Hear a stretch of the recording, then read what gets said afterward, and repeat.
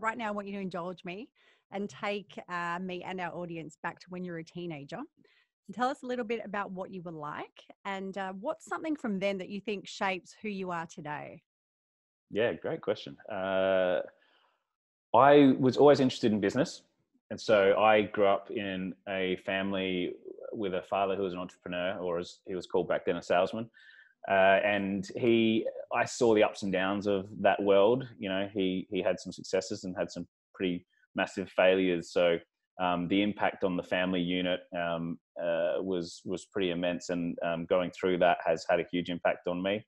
At I think it was 12, the family lost everything. So that was a really super challenging period, and I saw how that impacted the family, and I think it's had an impact on me personally, and in the longer term. And I think until you actually have gone deeper and addressed it, you don't really know how much of an impact that stuff can have. So I guess I saw a lot of stuff that a few people wouldn't, or a lot of people wouldn't have seen. I was around in an entrepreneurial environment, which, naturally has led me in a certain direction.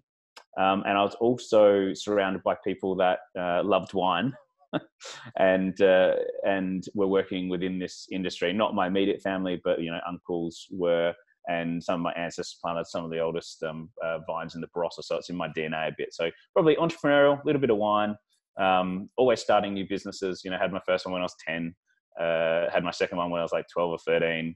I was that guy.